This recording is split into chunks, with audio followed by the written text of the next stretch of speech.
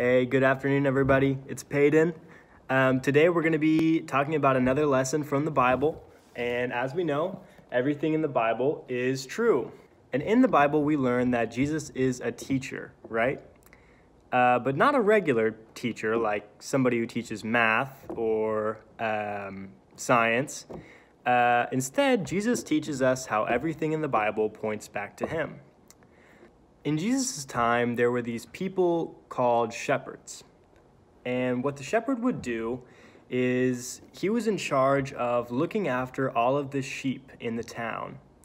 And every morning, the shepherd would go out and he would call out to his sheep that he has in the pen. And the sheep would come out to him because they recognized his voice, right? And if a different shepherd were to call out to these sheep, the sheep would not come out because they wouldn't recognize the voice. Now, a shepherd would do a lot for his sheep. He would feed them, he would protect them from other animals who might want to harm the sheep. He kept them safe. Have you ever been in a crowd or something, and your mom or your dad or someone called out to you? Did you know their voice? Did you feel safe because they were calling for you? You probably know that that voice belongs to someone who loves you and wants to take care of you. But sometimes people have problems recognizing voices.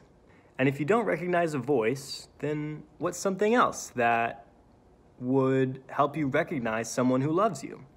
Maybe it is their hair, or maybe it's a certain smell when your mom or dad hugs you.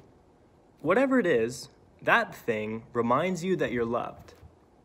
And when Jesus told the story about the shepherd, he was really talking about God. We know that Jesus taught people about God and who he is. So Jesus was telling us that God was a good shepherd. And if God is a good shepherd, who are the sheep? We are. And just like a shepherd, he takes care of us. He keeps us safe, and we can recognize him when he calls out to us.